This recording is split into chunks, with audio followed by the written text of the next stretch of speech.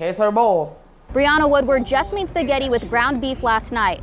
It's terrifying because I fed that to not only my family, but I fed that to my children. Right now, she has 9 pounds of frozen ground beef in her freezer and isn't sure if it's part of the recall. My fiance rushed to the freezer, pulled everything out, checked all the dates. She says she bought the meat at Walmart last month, and at least one of the numbers on the packaging matches with what to look for on the recall list. That's EST 267. I'm definitely not gonna cook with it.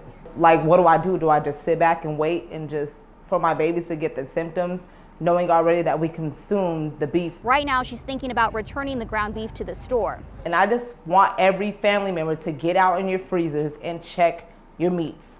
This is very serious. The brands J.B. Tollison sells under include Cedar River Farms Natural, Showcase sold at Walmart, and GBS Generic. Nobody from the meat packing company wanted to talk on camera today.